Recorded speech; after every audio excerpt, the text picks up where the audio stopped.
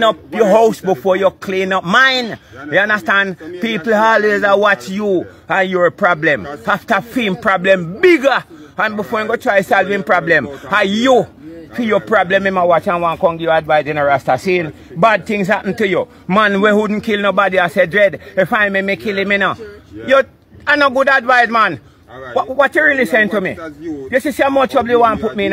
Why you going to encourage me now and say, that couldn't happen to you, you don't kill.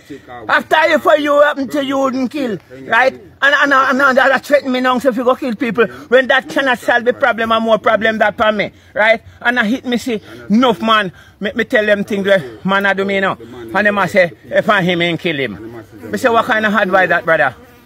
But you another one, you know mean me no good. Eh? Lock him up and get some recompense.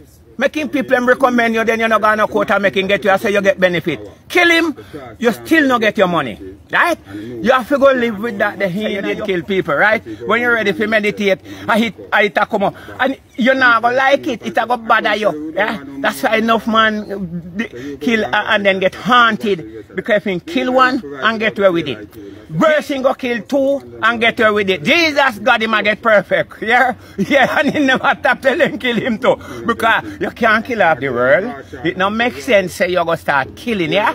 You would go and just kill, tell them kill for your ass too, yeah? Because you can't kill off the world. So I don't know when you say you take up killing, what you say you do, you have your teeth cut your throat, yeah? And sufferation is knocking the door for coming by here, yeah? Right? So don't tell me about no killing.